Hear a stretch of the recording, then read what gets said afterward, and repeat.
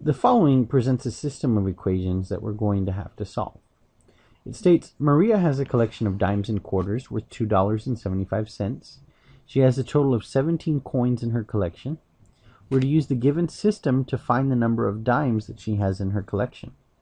So since we're concerned with finding the number of dimes, our goal will be then to eliminate the amount of quarters. Now, in order to use the method of elimination, or addition as you might have heard it being called, we need to have equal but opposite values for Q here. So something that would be equal but opposite of 25Q would be negative 25Q. Therefore, we would then multiply this top row by a negative 25 in order to eliminate the set of quarters that we have there.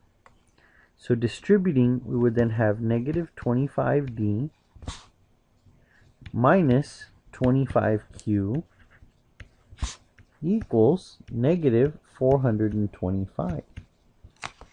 And we would then add this to our second row, just like so.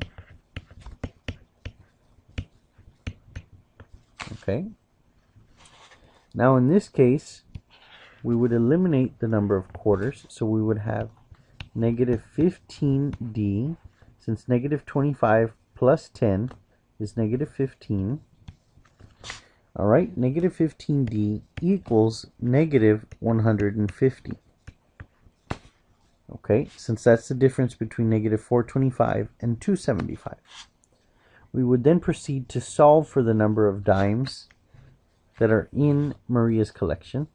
So we would divide both sides by negative 15, and we obtain our value D equals 10.